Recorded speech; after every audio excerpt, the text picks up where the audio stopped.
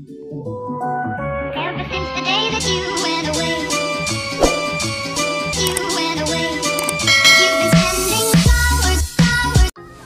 Hi guys! Welcome back to another video. So today, it's already June 20. So, which is June 21 sa Pilipinas. So happy Father's Day po sa lahat ng daddies sa Pilipinas kasi mas advance sila ng 1 day. So June 21 na doon. So happy Father's Day po sa papa ko. Sa lahat po ng mga papa in the whole world. So, happy Father's Day po sa inyong lahat. So today, it's still June 20 po dito. So as you can see, kare-ready ko lang po. Katatapos ko lang maligo. And then, kasi alis po ako guys. Kasi tinawagan ako ng office. Kailangan ko mag-report. So, pupunta muna ako dun guys. Kasi may kailangan akong isubmit na mga documents. And then, hindi ko alam kung today ba ang exam. Pero, let's see guys.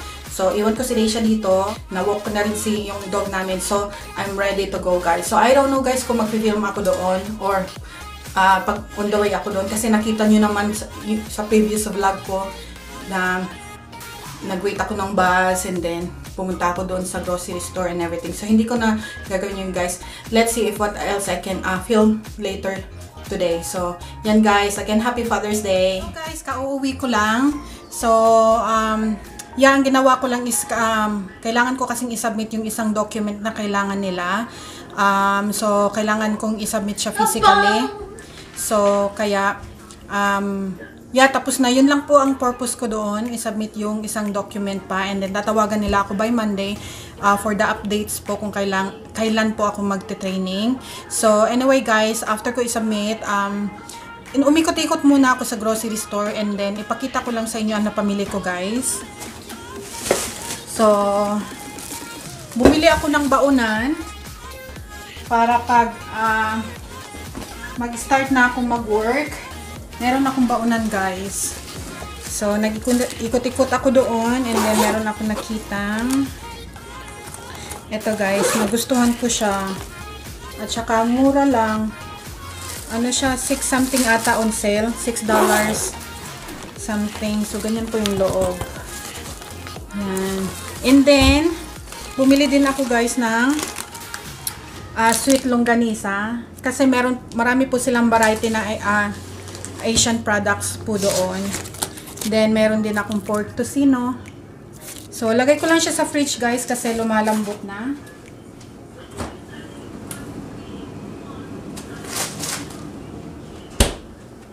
And then, yeah guys. Yan po yung loob niya. So, yeah, I think it's $6 something. Yeah, $6.98. So, it's not bad guys. Tapos, girly-girly siya. So, either pwede ko siyang ilagay sa backpack ko o kaya ito na lang ang dadalhin ko. Lunch bag, the cellphone. Kasi, no need naman to bring lots of stuff pag nasa trabaho ka. At saka, bawal naman ang cellphone. So, ilalagay ko lang dito yung cellphone ko. And then, wallet siguro. And then, yung baon ko. So, yan guys. So, mura siya. So, it's good. Bumili din ako nito guys kasi nagustuhan ni Daisha. It's only $1.98 ata itong dalawa. And then, ito siguro mga $2 something. Nakalimutan ko yung presyo. Tapos, bumili ako nito guys, food container. Ito ang gagamitin ko, baon ko guys. Pag nag-umpisa na ako mag-work. Bumili din ako ng tumbler guys para sa kape. Since na-mention sa akin ng isang manager, lalagay niya ako sa morning shift. So, it's 7 to 12. So, early akong aalis sa bahay kasi magbabas ako guys. So, except if day off ng asawa ko, pwede niya akong ihatid doon. Pero pag nasa work siya, kailangan maaga ako, like 6 o'clock, kailangan nasa labas na ako ng bahay. Kaya, just to make sure na pag nagmamadalay ako at wala na akong time uminom ng kape, pwede ko itong gamitin guys, on the go. So, sa lahat po ng tumbler na nakita ko doon, ito yung nagustuhan ko kasi meron siyang handle. So, it's easy to, to hold it. Nagustuhan ko lang siya guys. So, yan. Ito is $23 guys. Kasi maganda naman yung quality. So, ito na ang pinili ko. And then, bumili din ako ng bagel. And then, cream cheese. Kasi yan ang pares niya, guys. Gustong-gusto ito ni Daisha. And then, I think that's it ang nabili ko sa grocery store. And then, sa grocery store kasi, ang tapat niya is yung mall. Yung pinaka-iisang mall dito sa aming city. So, nag-stop ako doon, guys, kasi bumili ako ng ano. Meron kasi silang food court doon sa second floor. So, para hindi na ako magluto ngayon. Kasi kanina pag alis ko, wala akong na-prepare or naluto. So, bumili ako ng take-out food para makakain kami, guys. Meron ako ditong biniling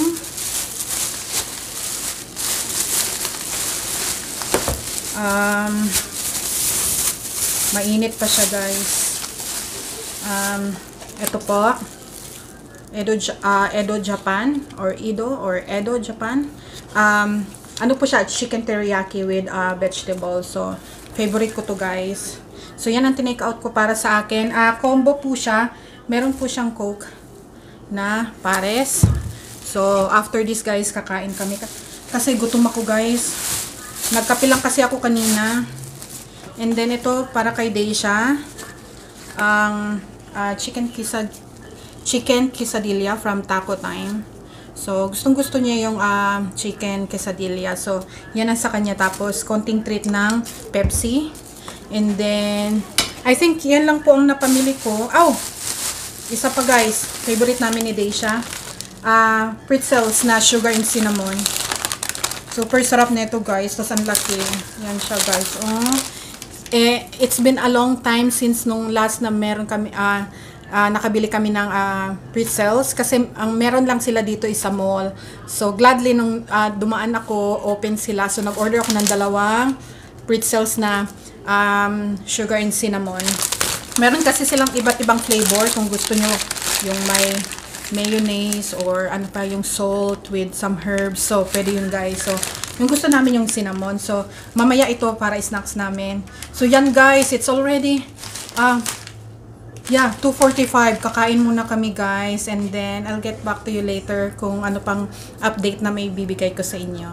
So, guys, ipakita ko lang kung gaano kalaki ang ating pretzels, guys. Oh, yan. Sugar and cinnamon. So, ang saya ng Daisha nung sinabi kong bumili ako kasi favorite namin to ni Daisha pag pumupunta kami sa mall.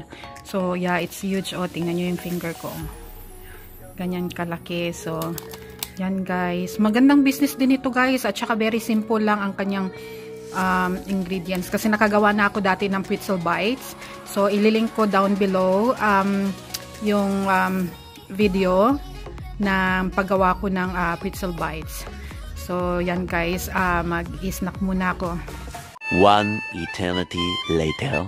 So, guys, it's already 8:35 ng gabi. So, wino-walking namin si Batman. Kasi si Daddy nagre-ready ng matulog. Kasi duty pa siya bukas. So, si Daisha nandun na sa unahan. So, eto, malapit lang tong water pond. Yan, dito sa amin. So, isang tawiran lang, meron kaming water pond kung saan pwede ka mag-ride ng bike o kaya mag-walking. So, advantage dito, guys, pag summer kasi kahit like late 10 PM, maaraw pa rin, guys. So, yan, walking namin si Batman.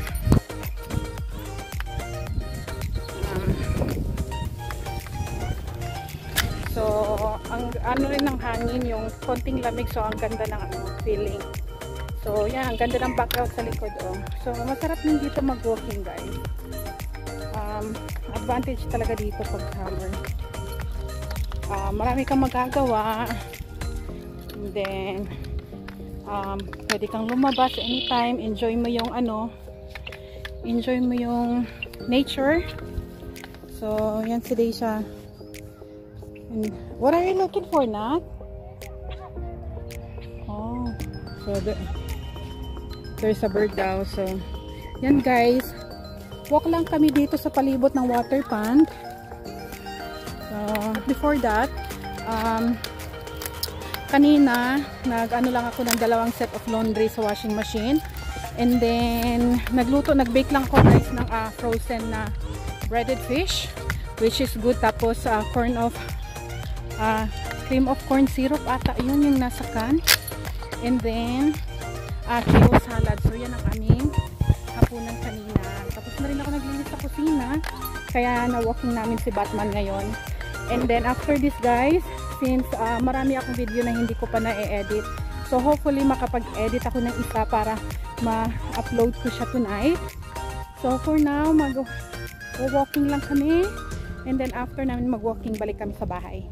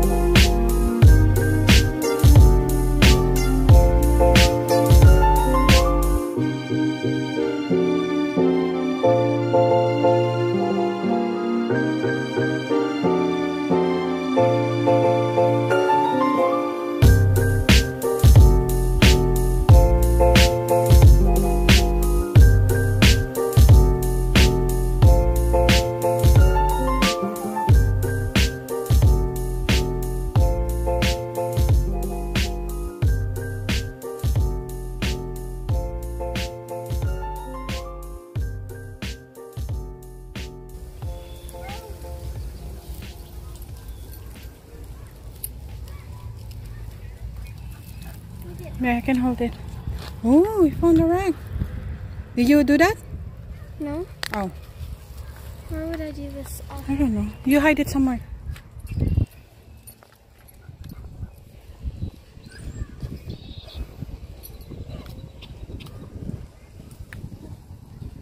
Because there's no garbage. Undo that.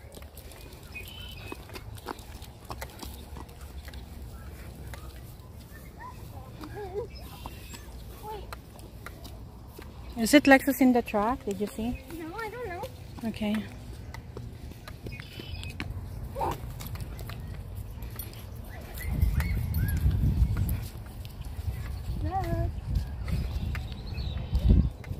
Where did you throw the garbage?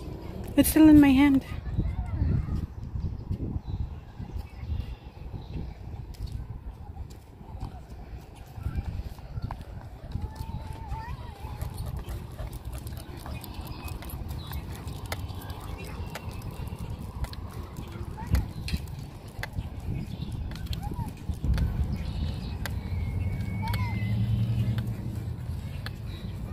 Come on the bench.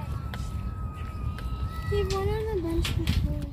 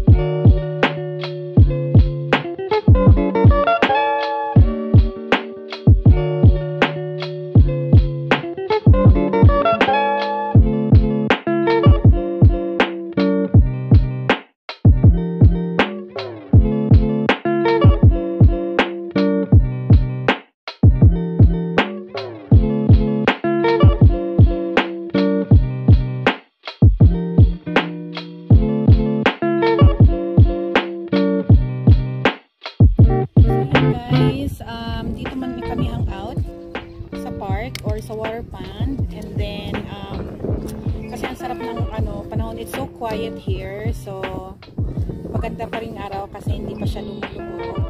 Paaraw pa. So, dito muna kami guys. And that's it for tonight.